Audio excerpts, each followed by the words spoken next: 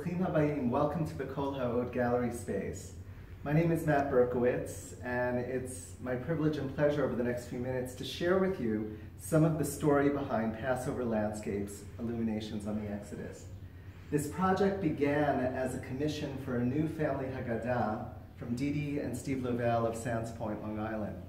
We spent a year learning the different layers of the Passover Haggadah together: biblical, rabbinic, medieval, and modern. And at the end of that year, Didi and Steve asked me if I'd be willing to take on a commission for a new family Haggadah. The idea was that the commission would be 1 year, covering art, commentary, and a new translation of the Haggadah.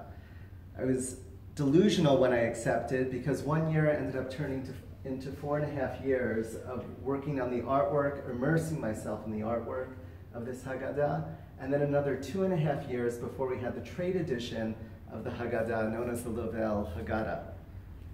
What I'd like to do is highlight 3 of the pieces from the 20 illuminations that you see displayed here in the Kol Ha'od Gallery. Let's begin with the opening paper cut, the signature paper cut of the Haggadah, which is based on Deuteronomy 26. The reason I turn to Deuteronomy 26 is because it talks about the mitzvah of Hava'at Bikurim, the bringing of the first fruits. And there it gives the Israelites the command that once they enter the land of Israel, they're to bring a basket of their fruit to demonstrate their gratitude to God for having taken them on the journey to the promised land. Those fruits are taken from the 7 species of the land of Israel: wheat, barley, dates, pomegranates, figs, etc. You see those fruits represented in the frame of the paper cut, as well as in the basket itself. And then at the center, you have a verse from Deuteronomy 26, V'lakachta mereshit kol pri ha'adama asher tavi me'artzacha, that you shall take of the first fruits of the ground that you shall bring from the land. The gazelles, in Sefer Daniel, the book of Daniel, Israel is called Eretz Hatzvi, the land of the gazelles, which means Israel is a beautiful land. The idea behind this paper cut is that it sits over a background of a landscape of Israel. It gets immediately to the core of the story of Passover, Deuteronomy 26.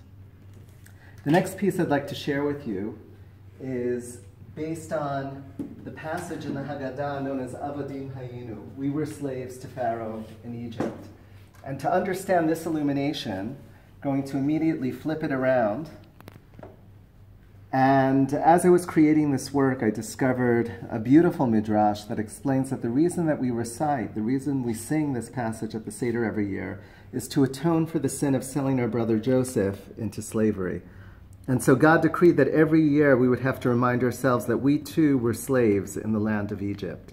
You see the pyramid, the Ketonet Pasim of Yosef, the Technicolor Dreamcoat of Joseph that's draped over the pyramid, and surrounding the pyramid, shackles of slavery. Those shackles turn into the roots of a tree of life that grows in front of Mount Sinai. The piece flips, and in the background, we see a quote from the book of Leviticus, Ki li v'nei Yisrael avadim avadaihem asher hotzeti otam me'eretz Mitzrayim. For the children of Israel belong to me. They are my servants, I took them out of the land of Egypt. So at its essence, what we have here is the transition from being servants of Pharaoh to becoming servants of God. The third piece that I'd like to share with you is the famous section of the Haggadah in which we talk about the 4 children: the wise, the wicked, the simple, and the one who doesn't know how to ask. For my illumination of the 4 children, I chose biblical characters to represent each of the 4 children. My wise child is the prophetess Devorah. Wicked, King Achav and Izebel. My simple is Avram's nephew Lot. And finally, the ones who don't know how to ask are Adam and Eve. One of the reasons I chose Lot as the simple is there's a very famous story in the book of Genesis that says that Abraham and Lot came back from Egypt laden with great wealth, so much so that their herdsmen were fighting with each other. And so Avram magnanimously says to his nephew, take a look around, take your choice of real estate, and let us part ways so that peace can be maintained in the family. And so Torah says, Vayisa Lot et einav vayar et kol kikar hayarden. Lot lifts up his eyes and looks out onto the Jordan Valley. We know well that Lot judges solely with his eyes. He doesn't think more deeply about the kind of community that he's going to, and ends up in Sodom and Gomorrah. All of the illuminations of Passover landscapes can be found in the trade edition of the Haggadah, known as the Lovell Haggadah. If you're interested in a copy of the Lovell Haggadah, please speak to Fern. She'll be happy to take care of you. It's a pleasure sharing some of the story of Passover landscapes with you.